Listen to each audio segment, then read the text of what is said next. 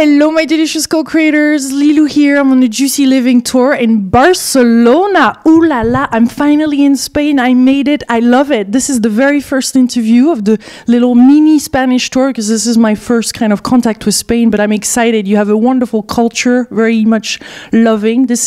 There's people from all around the world watching this channel, so it's quite exciting to share not only, you know, your expertise with food and all of that, but also, you know, the culture and the Spanish culture. And since we're going to speak of, you know, the energy related to food and the vibration and what our body needs, I would love to first hear, you know, your background and your expertise so we know really what we're going to speak of in your area. But also, you know, speak of the food for, what does the food represent for Spanish people and their relationship, because since there's people from America watching and from France, I know there is probably some blockages around food that might be a bit different. But tell us about you, your background, first of all. Okay, I'm Montse, and I have been working with food and energy for the last 40 years of my life. And I started in Barcelona, then I went to France as well. I lived quite along there with a lot of teachers, England, and I travel all around the planet, really, Japan, America, to really understand energy. We are energy. So energy in the food, we will talk a little later all about that. Energy about food, energy in our emotional body, in our mind.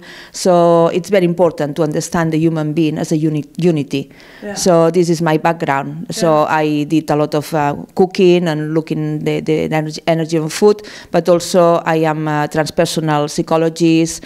I work a little bit as a healer, or, you know, really looking a little bit all the energy in all the ways as human being needs to be looked at. Yeah. There's so many areas and so many pockets of knowledge that in the end, I guess you started maybe from one thing, but then start adding other teachings, no? Where did you really start it from, and how did you, because I know you wrote many books, you know, so there's a whole journey right there. That's right, yes. I started with food, thinking that, you know, we need to eat a little more healthier. My first 18 years of my life, I was eating normal, traditional Mediterranean cooking, and then I was, you know, I was aware about that it was necessary to start eating a little more powerful food, or more alive, more fresh. So I became vegetarian. I also did a lot of raw food as well. I try because in the youth it's very good to try many things. Then, you know, I realized that was interesting to look more holistic with whole grains and vegetables. So I started looking at that, and I established doing, you know, cooking and being a teacher with energy.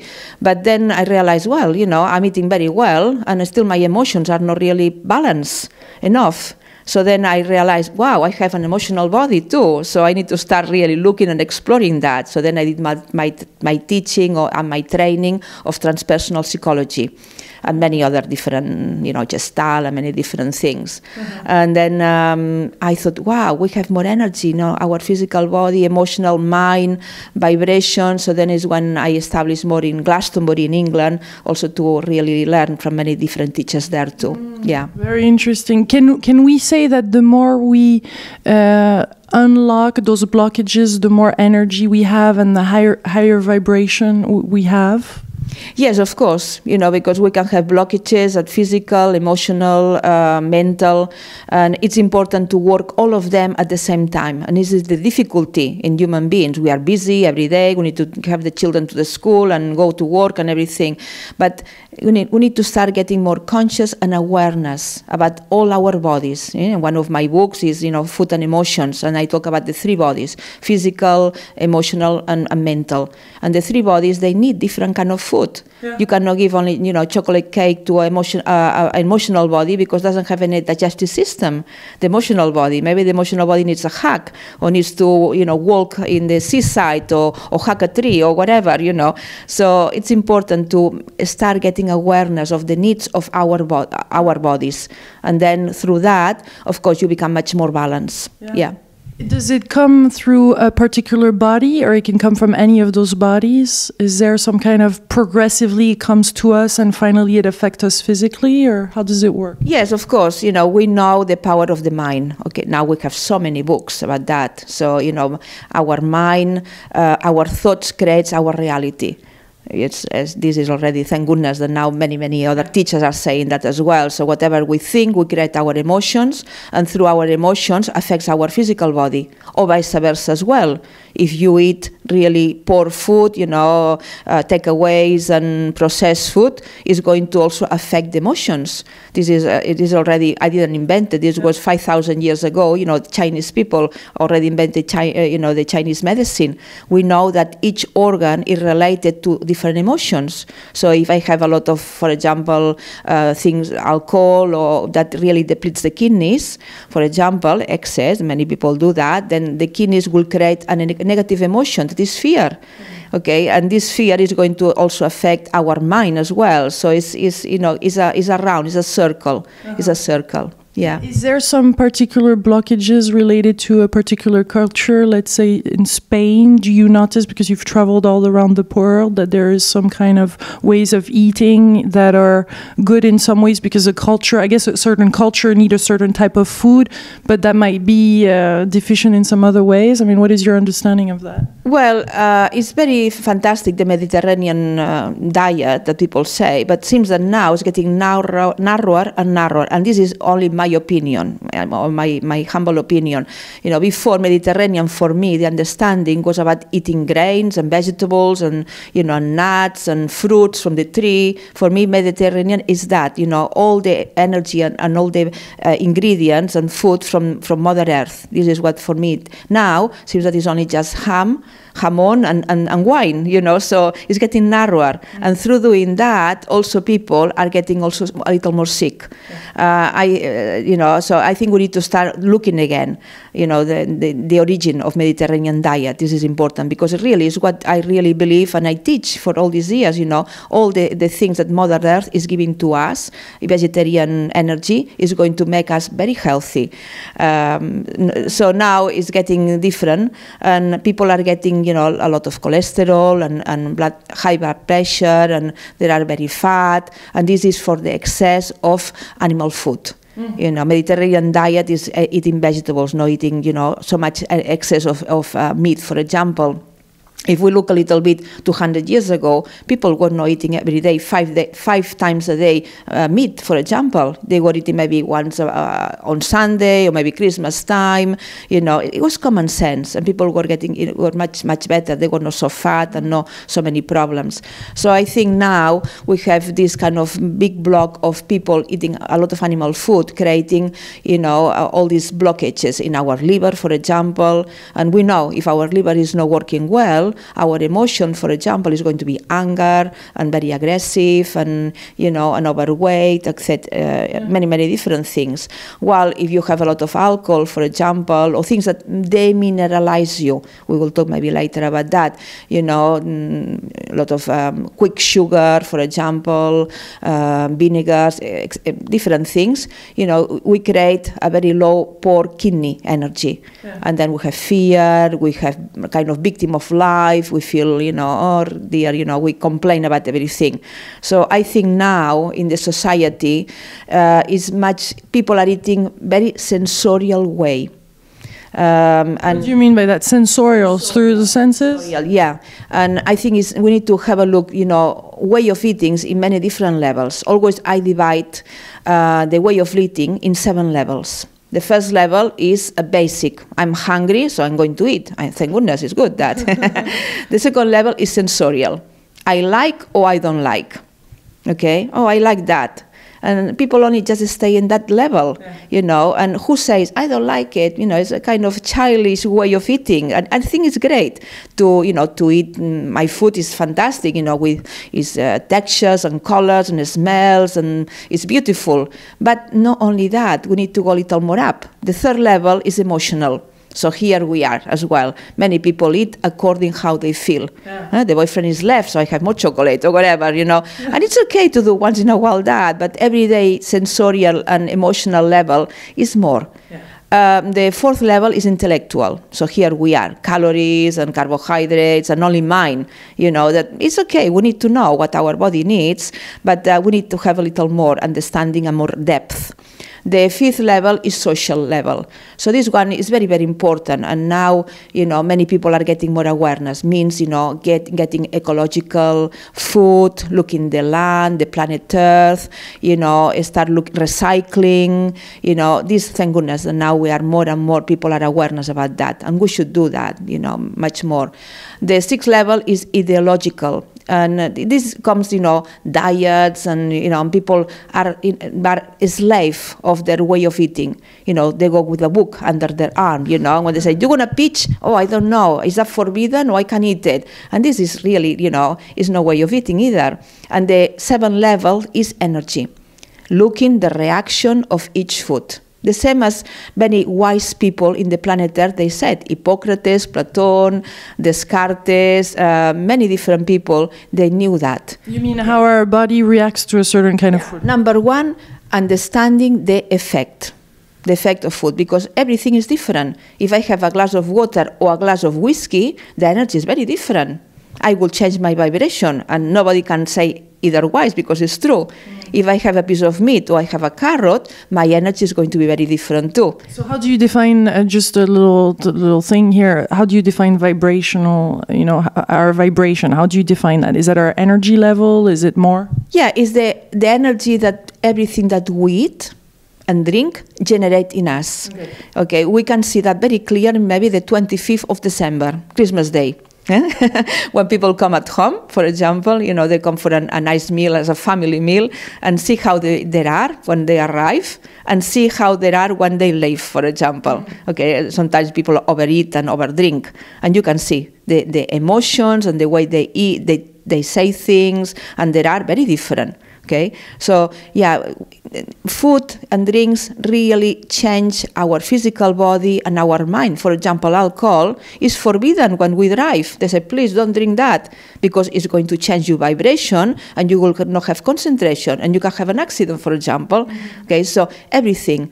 And society still is not aware about that yet, in a depth. There are many people, and this is the work we are doing, that, what do I need in my life? What is my goal, my purpose? I want to be concentrated, I want to achieve that, so I'm going to eat according that. It's very important.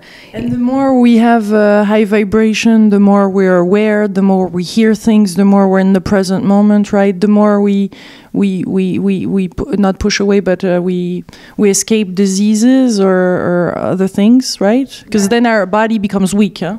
That's right, yeah, of course, this is the most important, one of the most important to create health. But I think it's not the only thing, is to become peaceful. For me, the work I'm doing is to create a peaceful world. Yeah. This is most important. If I am not angry, if I am more peaceful, then I will be better with myself, better with my family, better with the world. And this is important. Yeah. This is an important thing. So, extreme food creates extreme reactions in mind, in emotions, and in the body. So, I try in my way of eating, to really not to use this food, as I said, the group, for example, of saturated fats, for example, that is not necessary, especially physically, also sustainable. Are they sustainable?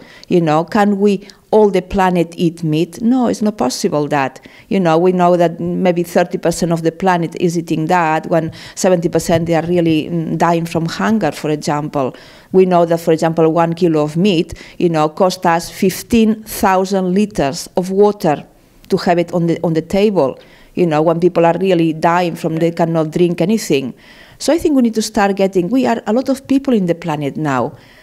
So our way of eating needs to be different. We have a very sedentary life too. We are not going to the river to wash our clothes there every day, so we are just in our homes with central heating and everything. So we don't need to have, We don't need meat at all? That's what you recommend? Well, this is my personal view. Everybody can do whatever, but my personal view is that no, we don't need to have any meat. I didn't eat meat for 40 years and I am really happy with that. We don't need to have any, we need to understand energy of food. Yeah. We need to really make a carrot or a dish of lentils or whatever with the energy of meat. Okay, and we can do that. We can through intentions or through intention or through alchemy. through alchemy in our kitchen. Okay, so maybe the carrot I put a little bit of seasoning, or I put a little bit of something that has warming effect and nourishing, and then we can create the same effect. So this is important. It's what I created, energetic way of eating. How about the nutriments and the vitamin and all that? Do you think it's overrated?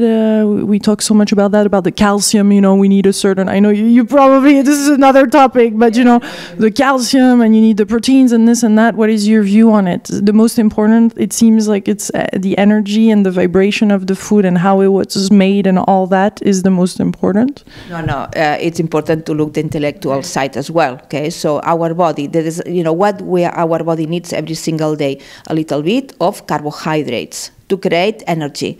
Okay, and there are many different kinds of carbohydrates. Okay, there are quick sugars or slow sugars. So I recommend always to have slow sugars in form of grains, whole grains. For me, whole grains are seeds of life. If I plant a little bit of one grain, you have a plant there.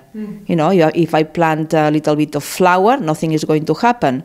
So for me, whole grain is very important. Will create concentration and a stable energy. Many people these days, they don't have a stable energy. In the middle of the morning goes down, in the middle of the afternoon, from between 4 and 6, everybody wants quick sugar, because they don't have it, because they don't have whole grains. So it's very important. A little bit of whole grains. Doesn't mean the whole plate, but a little bit of whole grains every day in each meal, it's important. What are those? Can you say the lentils? Sure, yeah. Brown rice, everybody knows brown rice, millet, barley, oats, buckwheat, quinoa, rye, spelt, wheat. And many people now they don't have any wheat, so it doesn't matter either. Gluten is a big topic. Yeah, it's a big topic because people's digestive system is very, very weak now, very weak. So it doesn't matter if you don't need to have the people that they don't have any wheat, celiac people, they can have very, very well brown rice, millet, quinoa, and buckwheat. Okay, these are fine for celiac people, no problem, and are very nice and very digestible. So this is grains that give us, a stable energy and nourished nervous system. Now people they don't have very good, strong nervous system either. People have lack of concentration, insomnia, many different hyperactivity, okay, because they don't have brown rice or they have whole grains. Do you go into the whole intolerance, because many people are intolerant versus allergic? It's not the same, and because there's in France we do blood tests and things like that to know exactly. Is that something that you're into? Yes. Well, many people they have now a lot of intolerance, but it's very curious, very, very interesting that maybe they come with 3 pages of intolerance. They come the first day, look, I'm intolerant to everything. Only the air to breathe, I am intolerant. But slowly, when they get stronger and stronger, eating really powerful and alive food, people don't have so much. They do another blood test, another intolerance test, and really gets narrow. Maybe gets narrow to cashews or something like that. That sometimes is true, okay? But many things, no. It really, this looks at is immune system. Yeah. The immune system is getting very weak, but when you get stronger, it's okay. Yeah. Another ingredient that we use, okay, is protein. Of course, we need protein for our muscles and internal heat and everything. And but we have 2 kinds of protein: animal protein or vegetarian protein. So I recommend more to really learn about how to do vegetarian protein. Okay, and this is something that we did 200 years ago, 100 years ago. People were eating much more vegetarian proteins. They have beans, for example. Okay, and now people, they cannot digest beans. They say, oh, I cannot eat it, But the problem is not the poor lentil. The lentil is okay, The problem is maybe you had a lot of pastry with with artificial yeast, for example, that really destroys the digestive system. When you have a lot of bloating, a lot of yeast, or maybe some sugary drinks with gas and everything, this is really, is really affecting the digestive system. And then when you have beans, you have a problem too. So we need to start learning how to make vegetarian proteins. Beans, fish, I recommend fish. We cannot cut everything at once. It's very important to go very slowly. So I don't recommend meat. No, I don't recommend saturated fats. I don't recommend it. But fish is different. Okay, fish is not a saturated fat. But we get lost too, because even with fish, in France right now, there's so many different documentaries on fish, on being wild or not, and the problem with that, and how they not contaminate us, but we we receive that. We put that in our body, yeah? I know. The quality is very much an issue now. Very important, very important. But if we look a little bit, what is not contaminated in the planet Earth right now? Everything, human beings have been destroying quite a lot. So little fish, and of course, if it's wild, will be fantastic. Yeah. Maybe 2-3 times a week, a little bit of fish, or eggs, a little bit. If somebody is very deficient in protein, is very skinny, so it's okay a little bit, it's fine. Okay, but we need to start cutting down all this saturated fat, because it's really not helping our body. Our physical body, heart and weight and everything. Plus as well, when you have this kind of meat, we get aggressivity, and then we want alcohol, we want sugar. It's a dynamic of energy. Yeah. So it's not necessary. I have a few more questions regarding, raw food diet, fruit diet, all the way to living from the prana, breatharians, and these are topics that are more and more people seem to live this way, but I want to have your perception of it. But first, raw food, is that something that you recommend? Yes, I didn't finish about the ingredients. Like it was grains and protein, and then some minerals in form of some seaweed, for example, and vegetables and seeds and nuts. Of course, all these really, we can use it very well. So about raw things, I recommend it a little bit, but when people really like to have a raw salad in the winter when it's pouring rain, or in the summer in the beach? Well, when it's summer, because raw things has a cooling effect. So it's just common sense, understanding the energy. If I feel very hot, I will have a salad, or I have, a nice fruit or whatever. But if I feel really weak with a little bit of a cold, it's pouring rain, it's damp, it's much better to have a really hot soup with lentils or whatever. Just common sense. Yeah. Less automatism, because we have a tendency to go into one habit. Yeah. Yes, habits. So sometimes people say, "Oh, I feel very cold. Maybe I have some mint tea." Mint tea is a cooling effect, for example. And it's great to have it for cooling. Even people have it in the desert, in Africa or in Marrakesh or whatever. The mint has cooling effect. So if you feel very, very cold, don't have mint. Have a licorice tea, a thyme tea, a rosemary, for example. Something has more warming effect. Add some cayenne pepper.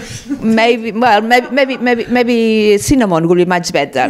Because or ginger, for example, that has more warming effect.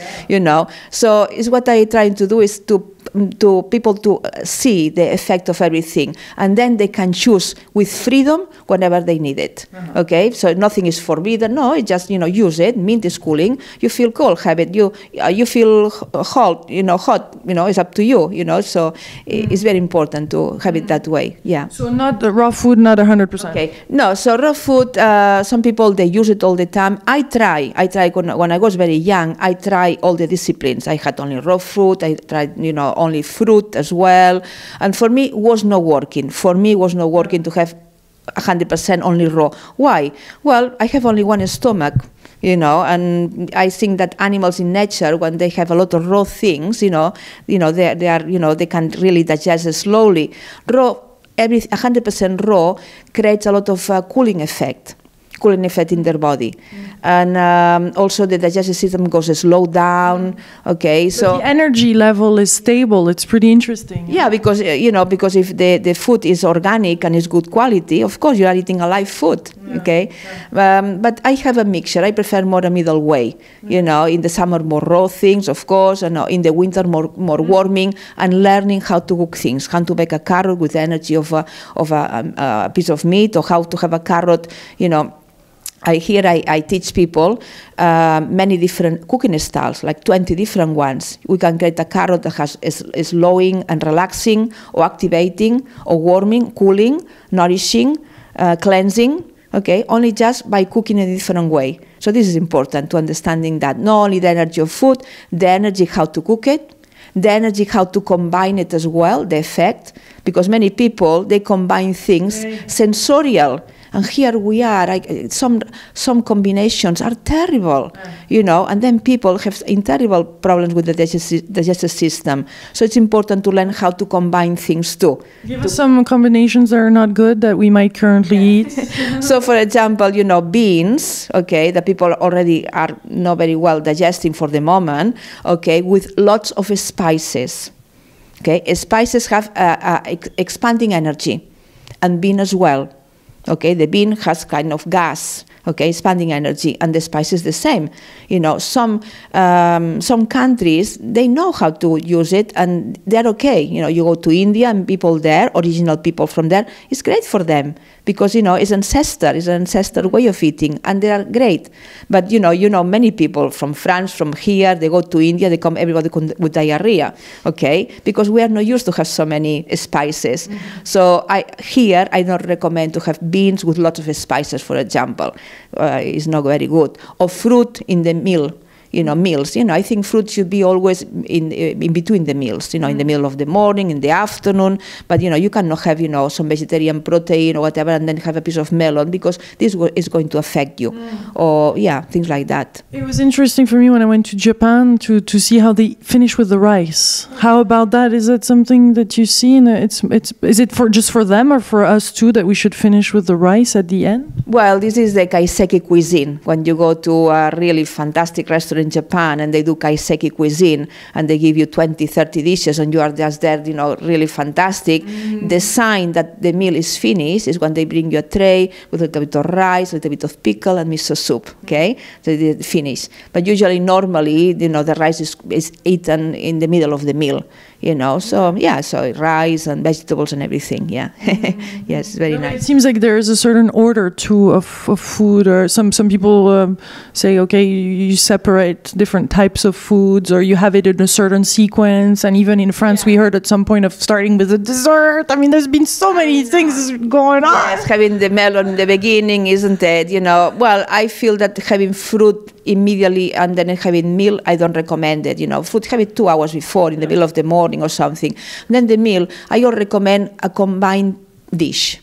Okay, with a little bit of what our body needs, a little bit of grain, a little bit of protein, some vegetables, a little bit of seaweed as well, from minerals, from the calcium that we were talking before. Okay, so it will be a plate with a little bit of everything. It's very important. And then you keep eating, okay? Finishing with rice, for me, doesn't make much sense. I start with rice or millet or whatever, and then I eat a little bit of beans or a little bit of fish and have a little bit of vegetables and keep going like that. Usually I finish the meal with the most fresh thing that I have in my dish. If I have a salad or I have a little bit of broccoli, cooked lightly, crunchy, something refreshing. You know, for me, finishing the meal with something dry and maybe salty, no, because then I will feel like I want to continue eating. So I prefer more to finish with something refreshing. You know, the last bit of salad or the last bit of greens, for example. Yeah, but and steamed food. Yeah, steam. Are you in favor? It depends what you want to do regarding the carrots, for example. Yeah, steamed food, steaming is one of the 20 different ways of cooking a carrot. Okay, so one of 20. One, yeah. So which kind of energy has a steaming? So relaxing. Okay, usually I teach my students, you know, to really feel it, to live that. So I make them to be inside the pot, you know, like a carrot, and you are there steaming. And which kind of energy do you have? Oh. So steaming is relaxing. So maybe it's very good for the evening time, for dinner, because then you're going to relax and go to the bed, for example. Okay, but we have many different ways. You have sautés, long sauté, quick sauté, and baking, and stews, and casseroles, and many different ways that has different energy. So not everything is steaming. And now it seems that, you know, the alternative way is steaming, and it's very boring, just only seeing life with the steaming eyes, you know. Yeah. So I prefer more to do it according how I feel. I feel very cold, so maybe I do that carrot in the oven, you know, to create more warmth because I feel cold. I feel hot, maybe I make it the carrot raw, I make a salad, or I feel a little lack of energy, so I'm going to do activating. I do a walk, a quick sauté with a lot of movement and energy, okay, because it's also the intention and how you cook it, create the energy. It's very important. Going back to those blockages and the emotions, the overweight in our society, is it related directly to that? Is it because there's more and more of a discomfort? I mean, is it? Yeah, well, people want to have quick food, and they don't want to have time cooking. Okay, and it's very, very important. Always I teach my students saying the most important thing, you know, is time. Okay, because when you cook things with time, you create a lot of sweetness. Okay, if you give time to somebody or whatever, okay, you receive sweetness, okay, so it's the same thing. And people now they don't have any time. They want, microwave and frozen, and this is not going to give health. So in the terms of meat or saturated fats and things like that, or overweight, okay, and this is the problem, because the meat will create overweight, cholesterol and everything, but also take away because it's high of sodium, high of additive and things like that also, so it's the two things. And in the society, unfortunately, now many children already, they have obesity, many children already, and it's really, I think it's a pandemia in Spanish, epidemic now. So the key to change that is to learn how to cook vegetarian proteins in a delicious way. But people that don't know how to cook, and because they don't know, this lentil or these other vegetarian proteins. I use seitan, that is, I use tofu, I use tempeh, as well. Many different things. I can make a quiche, in Spanish it's very common. I make quiche, I make, many different traditional food. That is delicious, but you need to learn. If you learn how to make vegetarian protein, you feel satisfied. Yeah. And isn't it more than learning? Because it seems like there is a certain blockage or something that would prevent, regardless of using different techniques, at the end there's something that needs to be healed, inside of us, so that we don't go back to those, because otherwise it's kind of a band-aid and we keep on going back to our old habits at some point. Yeah, well, the key, the center of the onion is self-love. This is the most important, and self-respect. And slowly, now the planet Earth is awakening. Everybody, more and more people are coming. More and more people saying, I want to feel better, not only in my physical body, in my spirit, in my peace. I want to have inner peace. So rather than having meat that is going to create a lot of aggressivity, I want to start looking vegetarian foods. This is great, but we need to do it properly. Because some people just only want to have a book, or they want to do it by themselves, and then they can create deficiencies as well, for the family, for their children. So please do it properly, so start changing. The key, the most important thing for me is to change from animal food to protein that is vegetarian. And if you do that, the whole perspective of diet changes, because then you don't want so much alcohol. If you don't have meat and you have only chickpeas or tofu, tempeh or something like that, you are not attracted to alcohol. You are not attracted to so much sugar, for example, everyday sugar and chocolate or ice cream. You don't want that. So the number one step is to change, to really be aware of that, but do it properly with somebody that knows, okay? Because if not, some people are eating meat, and now tomorrow I'm eating only lettuce and carrots. No, it's going to get a deficiency. So from meat, for example, reduce, go slowly, changing a little bit, from red meat to white meat. We have plenty of time, and fanatism doesn't go to anywhere. I really feel that it's important that, and then, go to fish, and then learn in the same time of this transition how to cook vegetarian protein with the energy of this animal food. You can do it in a sensorial way too. The ingredients that I said to you before, grains and beans and everything, things that we need, cook in the way that we like it. Yeah. It is important, because pleasure, sensorial as well. But with the food, we can make dumplings, but we don't need to have meat. We can have it with seitan or with tofu, for example. We can make a fantastic burger, but we can do it with other ingredients, much more easy to digest, and that give us more inner peace. And then through that, our organs are going to get much better, and then our emotions as well. The liver is not going to get. We will not be so angry when wake up in the morning, and we will change. People see that, slowly. Yeah. As we change our food, it feels like we're, as you're saying, that we're becoming more and more conscious, more aware, more in the present moment. Inner peace starts, our whole world outside change. We hear more and more in our society of breatharians and people living from the prana, the life force. And what do you think about that? Have you met some? Have you tried also? What is your perception on it?